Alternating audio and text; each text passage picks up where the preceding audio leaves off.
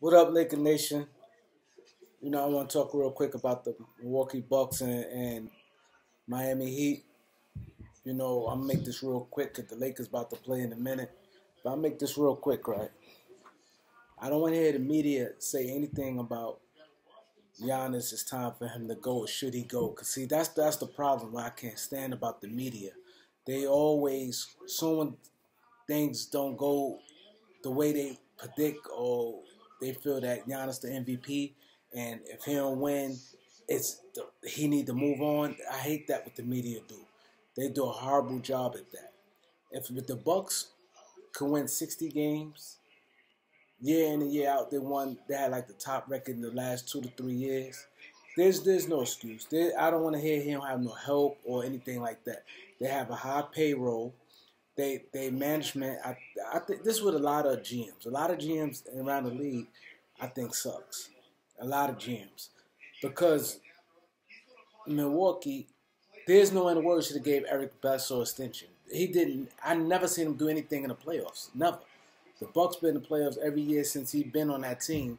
He hasn't done anything, and they gave him a big contract. They should have kept Malcolm Brogdon over him. Malcolm Brogdon played good in the play. That's why I said these GMs don't be smart. If anything, that's who should go. I don't want to hear the coach, because the coach coaching his players is not the coach's fault. The players haven't stepped up. So that definitely goes on the players first, and then also management making bad decisions. I just think that Eric Bledsoe was an idiotic move to begin with. I've been saying that. If a player don't produce for you in the playoffs, okay, that's 1 year. But 2 years in a row, if they don't produce, and you saw him in previous stops wasn't good, you don't pay a guy that. You don't pay the guy the money you gave Eric Bledsoe. That's the mistake these management makes time and time. Like Tobias Harris, for instance. He did nothing. Did absolutely nothing in the playoffs last year, and he get 180. So basically, what you showing people is it doesn't matter how you play in the playoffs. As long as you have a decent amount of name and you made an average 20 points in the regular season, you could get a big contract. Or if you played well in the regular season, that warrants you a big contract. Like, I just think management and the whole NBA itself, it's not just Milwaukee, it's not just Philadelphia. I could name many teams. Keep giving these guys big contracts, don't deserve it. I said even Gallinari. Gallinari, he get 22 million a year. He's soft. He has no heart. And I don't like and Steven Adams got 25 million. These guys don't do anything. Like, I don't see what these general managers see. There's no way in the world they agent gonna have me hostage and make me feel that I have to pay these guys for what? You're gonna cave until the GM say, oh, his numbers this, oh, this player on this team, he got that same amount of money. See, that's the negotiation. That's how it works. If you guys don't know how it works, they always compare another contract to the player and they do the similarities. Like, they say, for instance, like I'm gonna say, let's say if Chris Middleton got the contract the year before Tobias Harris got it, right?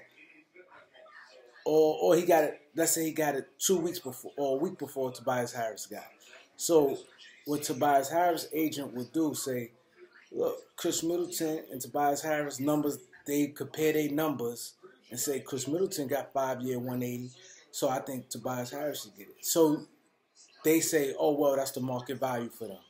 I just think that's stupid. It's like these guys in the NBA, you got these nerds who don't know nothing about basketball. All they do is numbers, numbers, numbers, numbers. And that's just why these guys cannot build a team.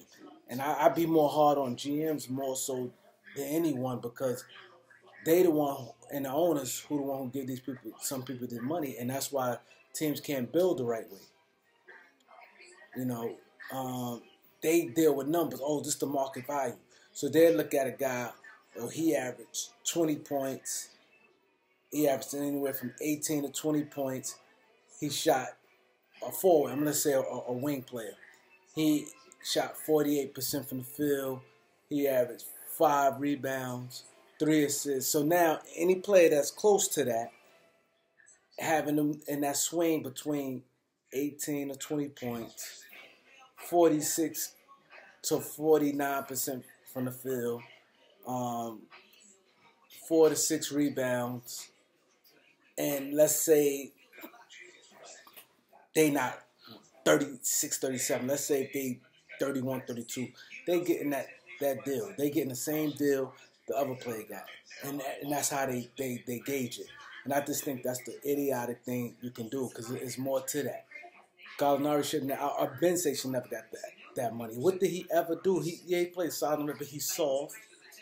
He should never got that money. Steven Adams is a bum.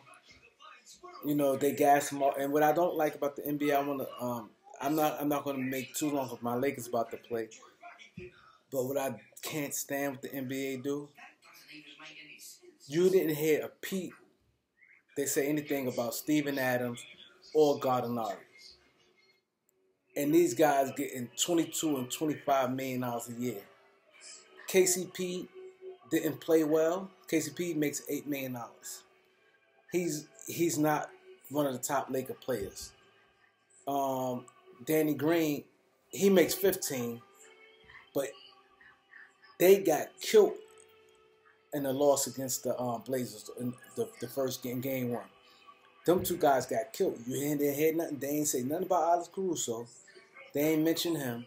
KCP and Danny Green got killed. KCP done received death threats for the regular season. Not even talk about postseason. Regular season.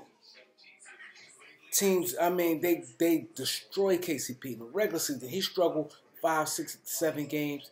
They ready to kill him. These guys get big money and don't come do nothing, and you don't hear nothing. You don't hear the media ain't even mention nothing about nothing. I don't like that. There's too much of a double standard going on in the league, even with the media. I don't like it. That's why sometimes it's good to have blogs, you know, people shed light to situations like that. These guys, I don't respect a lot of these guys' basketball mind. That's why, you know, I do this blog to show y'all the real light. Not saying I'm a know-it-all, but I giving you pretty much facts. Time and time again, these guys get this money, and these guys don't be good at all. Like, for instance, they say superstar. Jimmy Butler proving he's a superstar. He steps up every playoffs, even from the time of Chicago. He played good all the time. His regular season numbers don't be all that. He may average 20 points. You know, he just, like, you know, but in the playoffs, he's a different player. And that's when it counts. You pay these guys and you bring these guys in, what they can do to further your team. If your team never make the playoffs, you pay these guys to get you in the playoffs. If you a team that's always play and, you know, always get to like the second round, you pay a guy to get you to the conference finals or the NBA finals. That's what these guys get paid for. They don't get paid for nothing else but that. You know, pay these guys money. So, yeah, I'm about to end this live right now. About to catch my Lakers and Rockets. Subscribe, hit that like button. Peace.